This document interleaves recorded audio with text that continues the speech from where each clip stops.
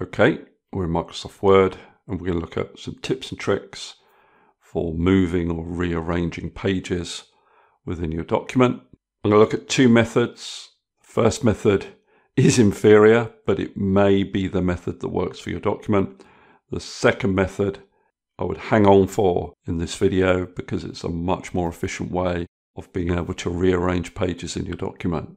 Both methods, you definitely want to view the navigation pane. So if you go to the View tab up here and click on the navigation pane. And for the first method, I'd go to the Pages tab here. It is unfortunate that you can't drag and drop pages using this navigation pane. You can do something very similar once you've got headings, but we're going to accept that there maybe are not headings in your document. Now, if that's the case, if you don't have proper heading styles in your document, you're going to have to use the clipboard. And one little trick here is if you go to Home and click on this little launcher button here, that opens up the clipboard for you. Okay, so what we're going to do is we're going to put each of these pages on the clipboard.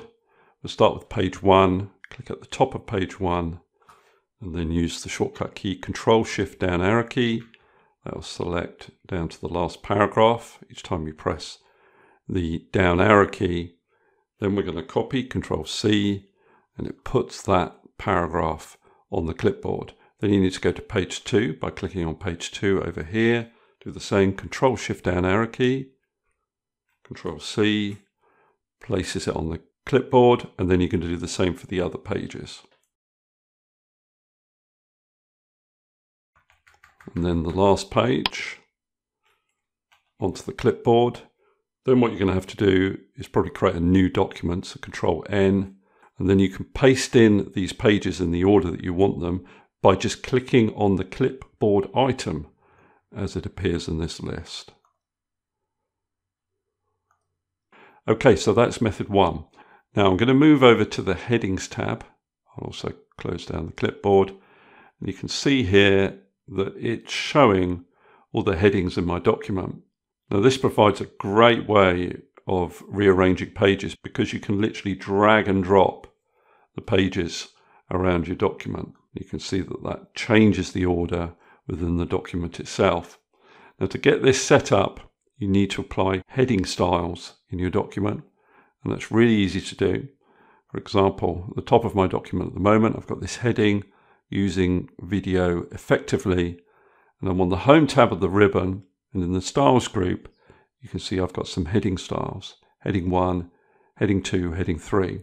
So these are like main headings, subheadings, and sub-subheadings. So a main heading appears without an indent in this navigation pane.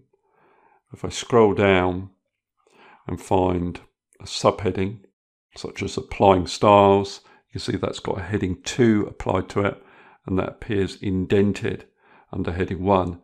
And for example, if I clicked on Collapse Headings there, it would jump to it. If I made that a Heading 3, it will be indented beneath that Heading 2. So all you need to do is go to your headings. Hopefully you've got some headings in your document, and apply one of these heading styles. By default, text will have the normal style applied to it.